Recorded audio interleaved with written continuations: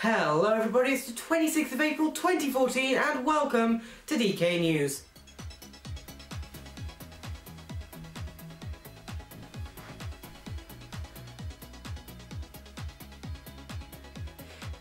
In our first story this week, we talk yet again about Google.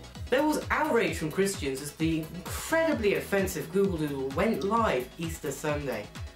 I must warn you, the following images may not be suitable for all viewers.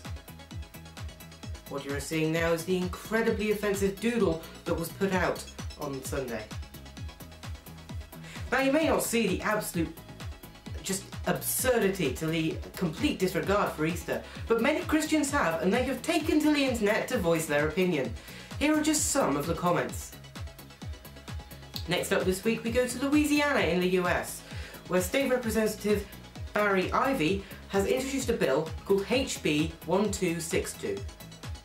The bill requires that before abortion, women must be given a pamphlet which describes to them the incredibly negative effects on their mental health. Now of course the bill completely ignores any proven studies that women who have had abortions are at no greater risk of having mental illnesses, such as anxiety. Some analysts have criticised it, saying that it forces doctors to lie to their patients, but we would love to know what you think down below in the comments. In Europe, 2 Tu-95 Russian bombers had to be escorted out of NATO-controlled airspace by Dutch authorities.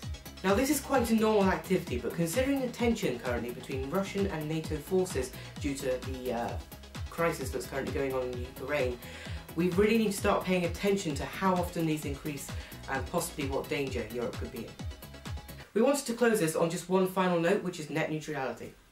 This is very important to both 8byte and many businesses around the world. On Wednesday, the US government shut down net neutrality laws, which basically means that anyone with money can pay internet service providers to up their website, or even take down another. So in 8bytes terms, this means that someone like Maker Studios can give ISPs money to take down the 8byte website. Whereas before, this practice was only really used to take down illegal sites. Now, as a British company, 8byte can't do much about it, but if you are currently in America, please fight for this. This won't just affect 8byte or YouTube networks, this will affect businesses all over the world. Any small business who wants to start up their website now has no chance, because someone like Google could just say, nope, we don't want you. Anyway, we hope you fight for us, and thank you very much for watching. If you enjoyed the show, be sure to leave it a like, and if you think you know someone who might enjoy it, be sure to leave it a share. And until next time, cheerio.